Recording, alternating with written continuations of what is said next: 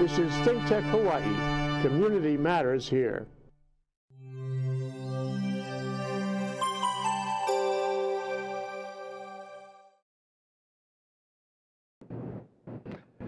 Good afternoon. My name is Ray Tsuchiyama with a guest on a show called All About Leadership. This is ThinkTech Hawaii, and we're going to explore today what it really takes to run and manage complex operations in the Asia-Pacific region with a guest whom I have known since we were neighbors in the Hiroo area of Tokyo. And this is a topic that many young people in Hawaii, ever since I did the first All About Leadership show, has been asking me, how can we prepare ourselves? So how can we get insights and advice to really do complex operations and management in the Asia-Pacific region? And to my left is Alvin Miyasato. And where were you born and raised? Well, you know, Ray, first I want to thank you for inviting me here. This is a favorite topic of mine. Okay. I was born in actually Honolulu. Right. I grew up primarily in Kaneohe, the windward side. Went to the public school system, Castle High School, and then from there I went to the University of Hawaii. And what did you study there at University of Hawaii? Well, it's kind of an interesting story for myself. Yeah. I actually started up in engineering. My father was an engineer, and I actually was quite good in math and science. So my sophomore year, the professor said, hey, one of the special projects for all of you coming in engineering is take an egg, put it in an egg, build some kind of container, we're going to drive it on the 5th floor and see if it cracks. And I at that point said, this doesn't sound as interesting to me as what they're doing in the College of Business, which is starting different kind of businesses, selling products. So that day, actually, I then changed to the College of Business, and I studied accounting. Oh, okay, all right. And when you studied accounting, what did you think you were going to do in the future? Yeah, it's a good question. I thought I would, stay in Hawaii. Yeah. Become a CPA. Right. There are large established CPA firms here. People rose through the ranks. You could do pretty well. There's a lot of opportunities to, see different kinds of businesses. That's what I thought I'd be doing, and kind of progress in that way.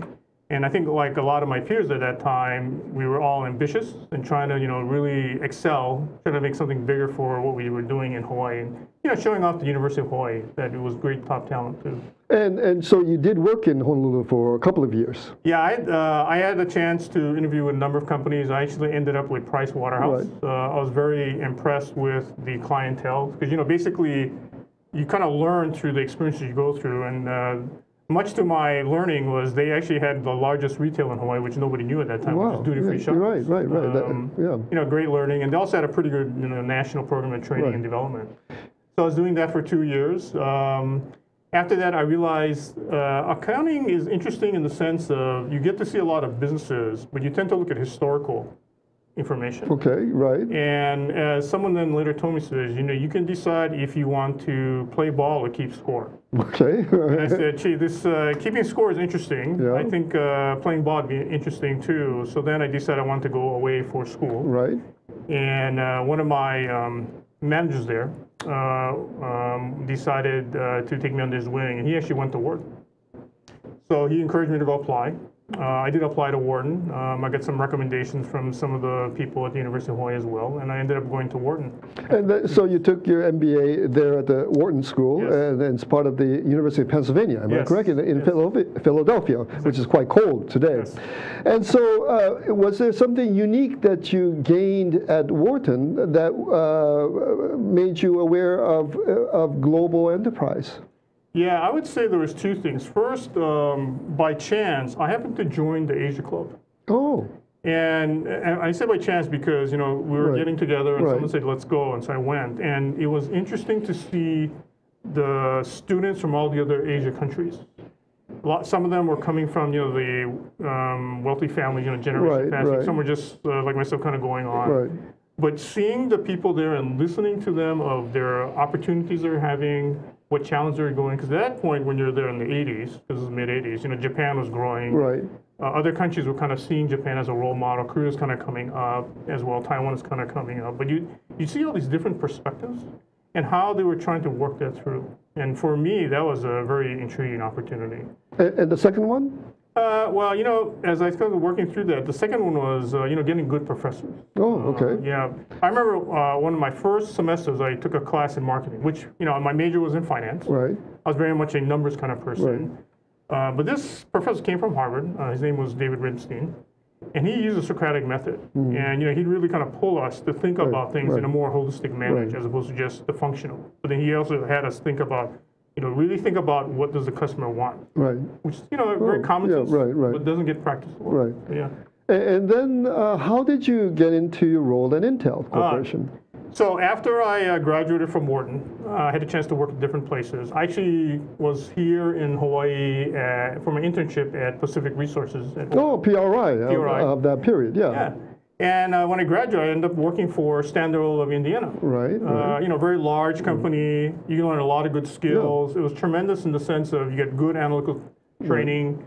You see, in my case, I was the analyst looking at the Middle East. I was doing Egypt. And so you see a lot of what was going on for government negotiations. And where were you based while you were? I was in Chicago. Chicago, right. Yeah, so I went from one cold city to a more cold city, which was more... but you were in the energy field. I was in the energy field. Right. Doing that, you know, what was the positive of Standard Oil was you learn quite a bit. I mean, they have a very rigorous method of how they look at situations. They teach and groom you quite well. There's a very clear, structured ladder. But for myself, I thought about this and I said, you know, I have a very different culture myself. I was much more, I think, informal. Right. And at that time, I started to read about these odd companies in some place called Silicon Valley, where basically, you know, they dress not in suits and ties, with kind of regular clothes. You know, they get to express their opinions as opposed to just waiting. And so there was an ad in the Wall Street Journal. I applied for it. Right. I remember going in for the interview, and it's a great story. I sat down, and then this lady came in. I thought, oh, I'm going to get coffee. She started to ask me very hard questions. Throughout the day, I met 3 or 4 people. And this was in where? In California? In Arizona. In Arizona. Okay. All right. And each of these persons were in finance. Right. They were looking for a financial analyst for one of their businesses. Actually, senior finance analyst. And what impressed me was, one, they were very informal, but very astute. Okay. And they're very committed to what they were doing. And they were very rigorous in trying to find out that you knew what you were supposed to know. No, exactly. Okay. And you know, it was interesting because at that time, Intel at that time was about $1 billion company. Okay, not that large. Very small. Now, at that time, though, people were aware of the PC and CPUs and a person named Andrew Grove, who was an immigrant to the United States, and that whole story was not really well known. What did you know about the semiconductor business before you entered Intel? I actually knew very little at coming into Intel. I had some understanding of the company itself. But what I was fortunate enough that when I joined this business, it was systems interconnect business, the focus was on getting some large deals. Okay, right. And so at that time, Intel was about $1 billion company. And actually, I quickly, in the first few months, got put on a deal that if we had won it, it was an IBM deal. To build the actual PCs for IBM. It would have been over $500 million. Wow. That would have been a substantial enlargement of the company. Yeah, so there was a lot of focus, but what really impressed me on that was the amount of delegation and trust leadership showed. I mean, it was like you know, they'd have you do the analysis, they'd have you give recommendations, but they really want you to own moving forward with the team to go negotiate the deals. And so it worked out pretty well. At the end, we actually decided not to take the deal because we thought if we actually won IBM, other OEMs may not take our processors. So it's a very interesting strategic discussion that we got into that says, you know, we can actually win this deal, but it's going to be good for our long term. You have to be agnostic, as we say. And you can sell to many companies. And that's one thing that Grove brought into the discussion. Right? He said, you know, we got to think about this of are we short term or long term, and what are the trade-offs? And the other side was, after the first year I was there, that's when we exited memory. So there was a huge hole in the line as well from that. But he said, we're going to make a bet. Microprocessors looks like it could have opportunity, and he focused the company on that. So in hindsight, that's called making a bet the company bet, that you would get out of what would become a commodity business, the memory chip business. I was in the semiconductor business for analog devices, but that was going to be not the way of the future, to gain a high margin business, and the CPU was it. Right. And tell me, can you define for the audience, what is a CPU? Yeah, basically a CPU, a central processing unit, is kind of like the brains of the computer. It does a lot of the processing, analytics. It helps to really ensure that problems can get solved, mathematically. So it really is a central part of how you kind of look and compute for the industry. Now, in the beginning, the CPU was in laptops and PCs. Right. Now they're in all kinds of tablets and, of course, mobile devices too. So the market has exponentially enlarged since that time. Yeah, this was something that, so Gordon Moore was one of the founders of Intel, and he quoted, he had this axiom. The Moore's Law, Moore's Law, I remember which is actually an economic law, which is that the cost of computing would basically fall in half every couple of years. He said every 18 months. Right.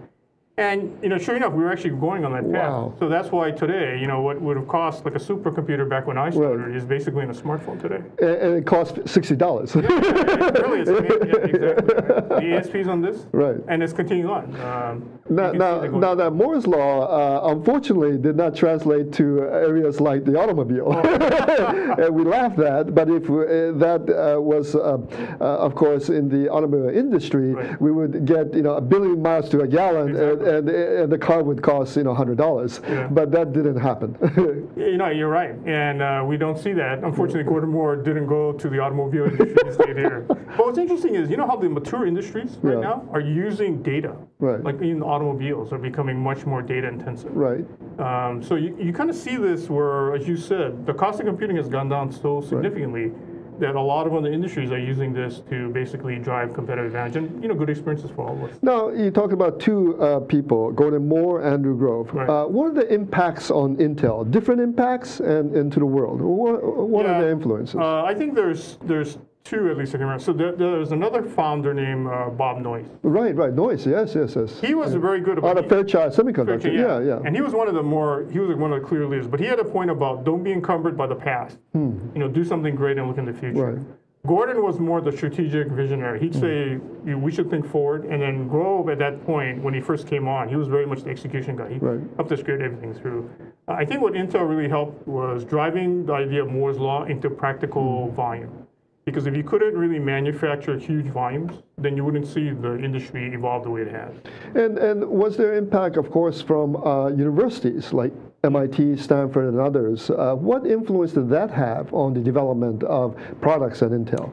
I think it's really important that when you first think about compute, people didn't understand or didn't appreciate how pervasive this could be. I think Andy Grove for a long time thought, well, this microprocessors, this is something that businesses would use. Consumers really see that? Maybe not. But this is where the schools started to have different usage models. They took it to the students. The students who are very intelligent, very capable, started to develop different kind of programs for the whole engineering, scientific, and education, right? Education. And that's how you had like Excel come out. Or actually, I think it was VisiCalc came out from I think in Boston. Lotus 123, right. And so, it was those kind of models that allowed people to say, hey, there's some consumer opportunities here in addition to business, that now we see it's, very much consumer driven that drives all this. And so, how did it become a global business? How did the Silicon Valley and Arizona and some other spots in the U.S. go out and establish plants all over the world? What was the drivers for that? Yeah, at Intel, one of the things that we started to realize, and this is clearly something that was realized by the founders and the senior management, at that time I was just a finance manager, was there was tremendous opportunity internationally. And we're going to hold that point, and we're going to come back to the expansion in Asia Pacific after this break. Right. Aloha, I'm Keli'i Akina, and I'm here every other week on Mondays at 2:00 p.m. on ThinkTech Hawaii's Hawaii Together. In Hawaii Together, we talk with some of the most fascinating people in the islands about working together for a better economy, government, and society. So I invite you into our conversation every other Monday at 2 p.m. on ThinkTech Hawaii Broadcast Network. Join us for Hawaii Together. I'm Keli'i Akina Aloha. Oh, hi guys. It's RB Kelly. I'm your host of Out of the Comfort Zone, where I find cool people with cool solutions to problems that all of us face. Now, the thing is, we're really cool, and I only invite really cool people, but the thing is, I think you're kind of cool too, so I think you should come and watch. It's at Thursdays at 11 a.m. here on OC16 Television with ThinkTech Hawaii. I'm RB Kelly, host of Out of the Comfort Zone, and I will see you next Thursday. We are back on All About Leadership on ThinkTech Hawaii on this lovely afternoon with my friend Al Miyasato. And we're just about talking about internationalization in the high-tech industry called semiconductors. Go ahead. So at the time, Intel at that point, this would be about the late 80s, early 90s, saw that Japan had tremendous technology innovation going on. The companies are looking through there. So there was a big push to see how we could leverage that technology in for Intel. The other side of what Asia offered was very low cost manufacturing and R&D development help. So we actually established the first plant. I think our first international plant ever was in Malaysia. Oh, Malaysia, right. Malaysia. Right. The other thing that we started to realize was, well, China was a little bit closed. The opportunity, given the population, was huge. And Intel had done, based on the US work, was that as economies moved to middle income, we actually had analytics that computing purchasing increased. And so when you kind of looked at the China market, you saw tremendous potential. So getting into China was very important. So working on how we entered that was very important as well. So right now you're the former head of Asia region for finance leadership development for Intel. Now, what was the job that took you to Japan, the first one? So I was asked to come in to be the controller of Japan. At that time, Japan was about a $800 million enterprise. There was a lot of opportunity given the electronics and also just the natural Japanese interest in technology. Right. And so we were on this path with the local management to focus on how we can grow that TAM double in a few years. And so that's kind of what the assignment I had was, as well as how we rationalize it. And did you want to go to Japan at that point? Had you ever spoken Japanese? Did you say, I want to go because I want to go there to expand my knowledge? What got you there? It's a great question. So, I'm Japanese. I don't speak Japanese, but I have always had an interest to go there. I remember that the job opened up. I applied, and I thought, given my background, I have a great chance. I didn't get even an interview. They told me, we're giving the job to somebody else. Oh. And so my boss said, don't worry. He said, just continue to do good work. Okay. And actually, this was Andy Bryant, who was at the time the division controller. Right. 2 years later, I get this call, and they said, hey, we remember that you wanted to go to Japan. Right. If you want the job, the senior CFO is here. You fly down tomorrow, and he was willing to hire you. I flew down, and within, so it's a very interesting story. Right. But the story of, I think if you want to have something, you should go after it and let people know. Right. And so how many years did you spend in Japan at that point? I spent 2 years in Japan at that point. Right. And we continued the work of increasing the market. Right. And by the time I left, we had doubled the business. And then you came back to Arizona after that. I went to Oregon after. Oregon, I'm sorry. I was working on the supply chain for some of the components. And then from there?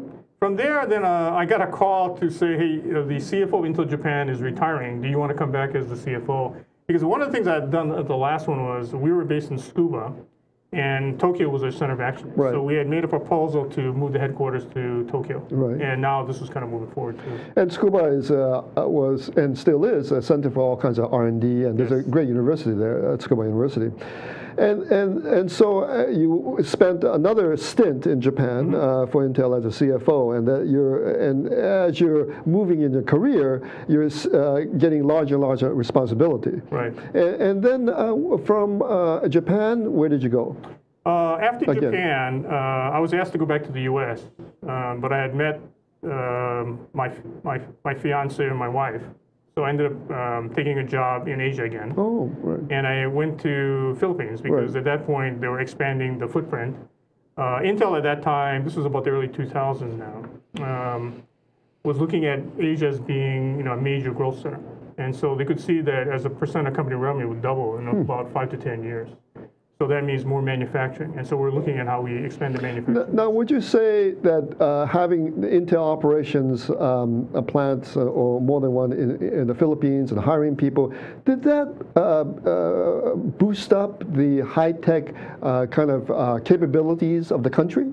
It definitely did. Actually, at that point, Intel was the largest exporter in the country. And so you could see that that had a big impact. Plus, it was technology, and we'd bring in people, we train them on the technology, because even running an assembly plant takes a lot of technical expertise.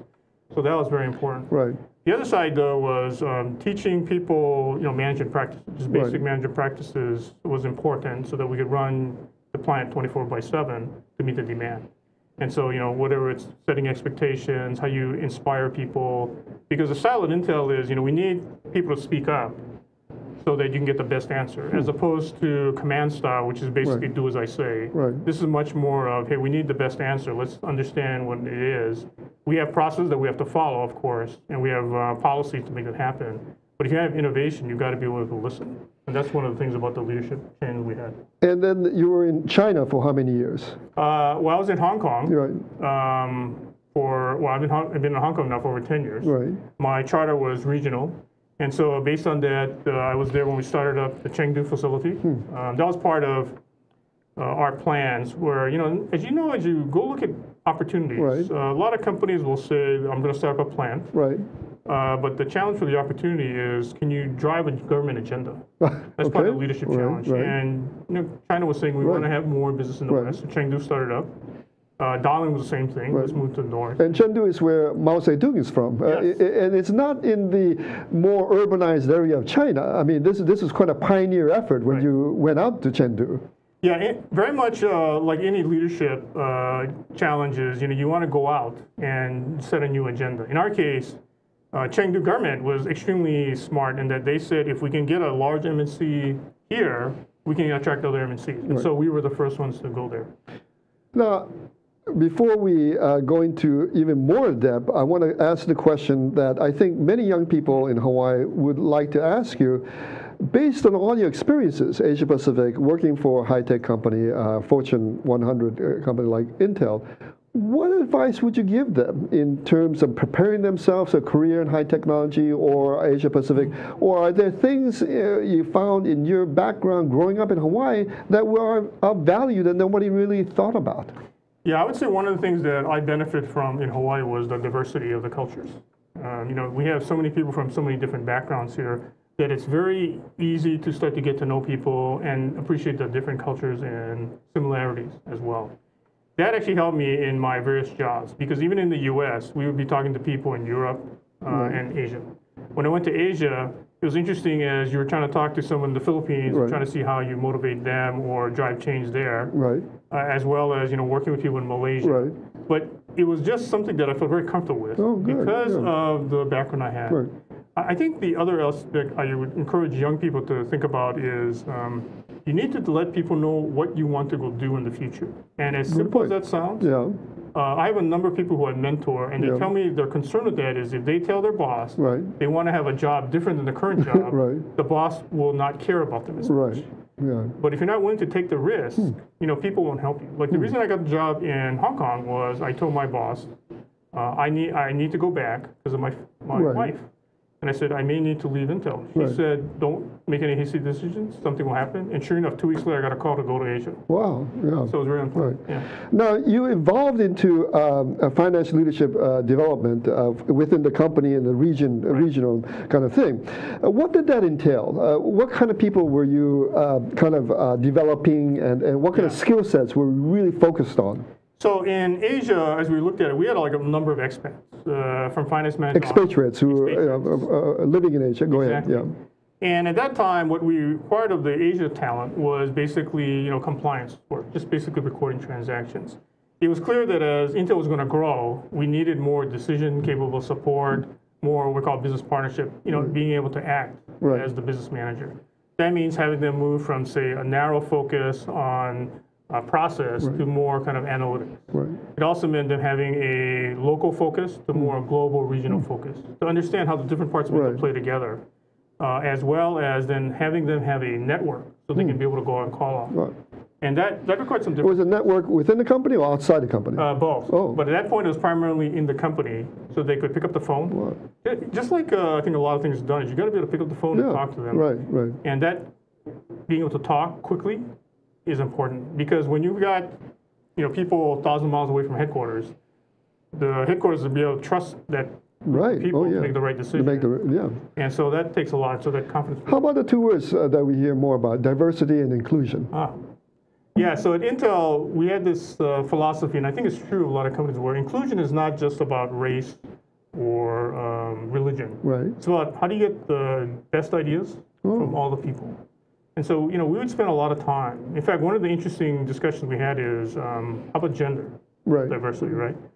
And we were focused about how can we continue to improve on that. Because actually in finance, we actually had over half the the managers were women. Right. And so we wanted to ensure that we could continue building that pipeline. But inclusion was very important, so that you make people feel belonging. So they then will express their ideas. They feel confident that they could drive change, and they'll tell you about what they're comfortable with. If they don't feel that sense of comfort, that sense of they can trust, then you won't get that interaction, which is so important in understanding what kind of business opportunities there are. Well, it seems that this expressing ideas is a big area, and of course it drives innovation. Because where does the ideas come from? Is it always innate in people, or can you train people to develop and express ideas?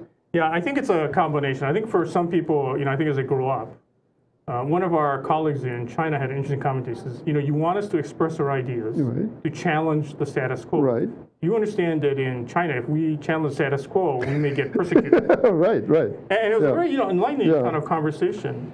But we were talking about that. We said, yes, you're right. We're looking for something different here. And so we need to have a different approach of how we have these people come up and discuss it with us. So in our case, we put them together with people from different cultures. Right.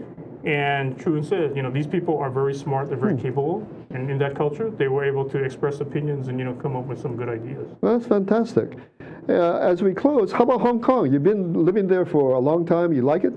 I definitely like Hong Kong. Yeah. It's a place that I can see us, staying there for quite a while, and it's a place that has a lot of opportunity. Because it's central to Asia. So. Well, thank you, Al, for all your insights. I think this is a great discussion we're having. 2 public school graduates from Hawaii in the high-tech area. And I think that we can really bring more young people into this industry and make them succeed. And I think your insights gave them some really good things to think about. And I hope this will drive even more discussion and make people succeed, young people succeed in the future. Thank you very much. This is Leadership, all about leadership on ThinkTech Hawaii.